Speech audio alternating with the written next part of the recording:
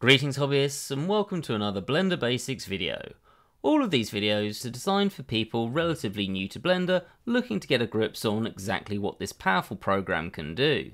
And we'll cover all the elements that you need to know to get started, including things like navigation, manipulating objects, and all those tools that you need to achieve the results you're looking for. We'll do this in a series of short videos so they're all clearly labelled so you can easily search for them. And in each video we'll cover the bare basics while going on to things that are slightly more advanced so that as you continue on your journey through Blender, you can improve the way that you use these different elements. And in this video we're going to be covering the basic functions of Object Mode. So Object Mode is the standard mode you'll enter Blender in if when you've got your splash screen you've clicked General or you've just clicked off of it. And the basic purpose of this is to allow you to create new objects or orient your objects in relation to each other by affecting their size, rotation and position. So we're going to cover each of those elements briefly, and as always we'll throw in a couple of tips and tricks. And we're going to start with one tip straight away, which is that if we've got this object it's not very clear to see and we want to make this more obvious. And I've mentioned this in a previous video, but we're going to come to our viewport shading, we're going to turn on our cavity and we're going to change that type to both, and then we're going to up the valley, the ridge, in the world space and screen space so that these are more easy to see when we're looking at our objects. Now just in case you do want to take your viewport settings further, this is how I have my viewport normally set up, and if you watch my other videos that aren't the Blender Basics videos, this is what you'll see. I typically have the red matte cap with the cavity turned on, and then if I duplicate this object, you can see that I have this set up so that any active object is blue and any that are selected are green, and this works the same on vertices, and you can see I have my vertices larger than standard and this follows the same pattern.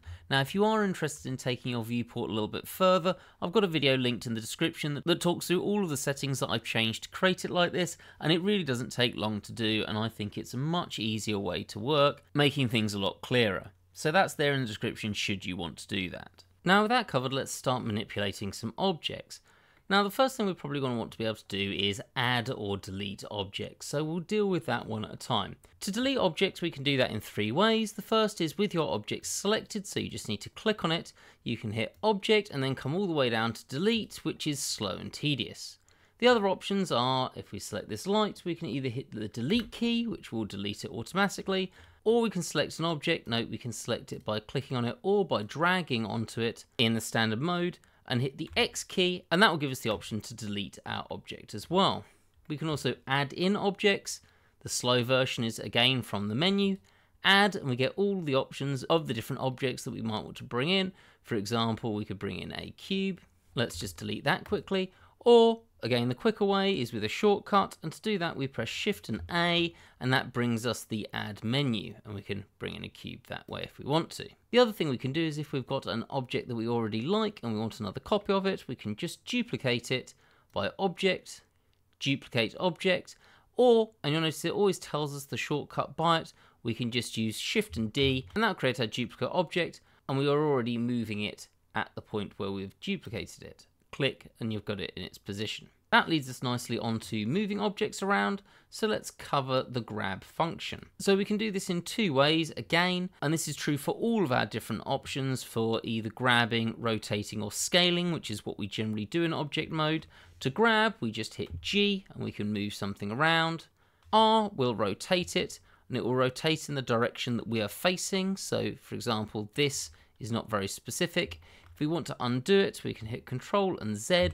Again, there's Edit and Undo if you want to do it the slow way. And if you want to rotate something very specifically in a certain direction, you can use your gimbal, as we have done before, to come into a direct side-on view, R, and you can see the amount that we're rotating it in the top left-hand corner. Now, let's say we wanted to get this to 45 degrees. That's going to be very tricky, or that was pretty close actually. But to be more specific, if you hold down Shift while you're moving around, this will then reduce the size of the increment that we're moving by, which means we can be much more specific. Click and you've confirmed it. The other thing we can do is as we're rotating, if we hit down Control, that will snap in increments of 5 degrees, which again is quite a nice quick way of doing things. And all of our rotations are always from the point where we left it. So let's click and confirm that. The other thing we can do is when we're rotating or grabbing or scaling when we come to it, is that when we're doing that function, you can always also just type in the number that you want, for example 45 degrees there. Notice that we're doing this now with the view that we're looking at. Hit enter or click and we've got that rotated by that amount. Let's Control and Z to undo that. Finally, we have the scale function. Hit S and you'll just scale everything up, and it will scale uniformly on all axes, and as you do something to allow it to just work on one axis, we'll cover that in a second. Now, as well as those shortcuts, there is another way of doing all of these, and that is with these options on the side in our T panel. It's called the T panel because pressing T will make it go away or come back. And in the T panel, we've got each of our different options. We've got a move tool, a rotate tool, and a scale tool. And you'll notice each of those comes with this nice little display that makes it easier to do it in certain directions, though it's perfectly easy to do it in other ways in one direction. As I say, we'll come to that in 1 second. And we can just move things around or rotate them on certain axes. And you'll notice that if you've got the rotate tool, that we get this white circle as well, which is to use our current view. We undo that, whereas all of the coloured axes correspond as we'd expect. And then finally we have scale, which is showing everything using, instead of an arrow, this line with a cube on the end. And again, we can scale in just one axis should we choose to. The other thing that the move and the scale tool have here are these planes of colour. For example, we can see the red, green and blue ones, and what they'll do is allow us to complete that function using everything but the axis in the coloured plane. For example, if we want to move but not on the x-axis, we can click the red panel and you can see Blender brings up this green and blue axis where the object originally was to correspond to the axes that we're moving in. The other option here is that we do have a transform tool which effectively has all of these in one go. So we've got our arrow for moving, our box for scaling, and then our circle gimbals for rotating. Now I will say, while these look quite nice, I don't find them that useful, as you're very likely to quickly get used to using shortcut keys. If you do really like those tools showing in that way, feel free to use them, there's nothing wrong with them, they're there for a purpose. But personally, I find it easier to just move things around with, for example, the G key, and then if you want to lock it on a certain plane, you can just hit that key. For example, if we want to lock on the x-axis, we just hit X, and now we're moving in the x-axis. And with the Z and the X key very close to our fingers and the Y not that far away, this is relatively easy to use. The other thing that we can do, let's just press S to scale this time, but it's exactly the same functionality, is we can hold down the middle mouse button, and that will allow us to go in just one axis as well. And you can see this is controlled by this white line. Whichever of the axes this white line gets closest to is the one that you are locking it to. And if you ever let go of the middle mouse button, you stay locked in that axis until you get to the size that you want, and then you click. So the middle mouse button is a really good shortcut for this. It's one that I really wanted to mention in this video because I didn't find out about that until I was maybe a year into using Blender. And by that point I'd got all these other habits, and I very rarely use that as a tool, and I really should do. The other thing that we can do finally that I want to mention is we can do that similar trick of only working in two axes, or well, not working in one of them, and that is if we, let's say, press S and start scaling. If we hold down Shift and then click whatever axis we don't want to function in, so I'll hit Z, this will scale in all of the other axes except for the Z axis. And that works exactly the same with moving, so if I press G and then Shift on Y, we're moving in the X and the Z axis, but not the Y axis. So we've got a lot of different methods of control there, so we can start creating new objects and rotating them or scaling them or moving them to create the basics of whatever scene or object that we were interested in. The final thing that I want to cover here is just something that I think is very important to mention. We're just going to use this cube to cover this. Now, this is something that often doesn't get mentioned in beginner tutorials, and I think it's really important to mention this, just because it can cause some overlap and problems in what we're going to cover in our next video, which is edit mode. So what I'm going to do is just S and then hit the Z button to scale this just on the Z axis. I'm going to scale this in quite an extreme way to make this column-like object. Now, then I'm going to Shift and D, and we'll just press X to lock that on the X axis and move it over here, and we'll talk about this issue. And that is that when we scale, we're doing something that is slightly hidden in the background of Blender, and that is that Blender keeps the scale recorded for our object. And if we hit N and bring out this N panel, you can see that we have the scale information for this cube. And while we've got the dimensions here, the scale is how much this has been scaled on each of these axes, and we can see the X and Y, it hasn't been scaled at all, it's still on 1, but the Z we're at 8.302.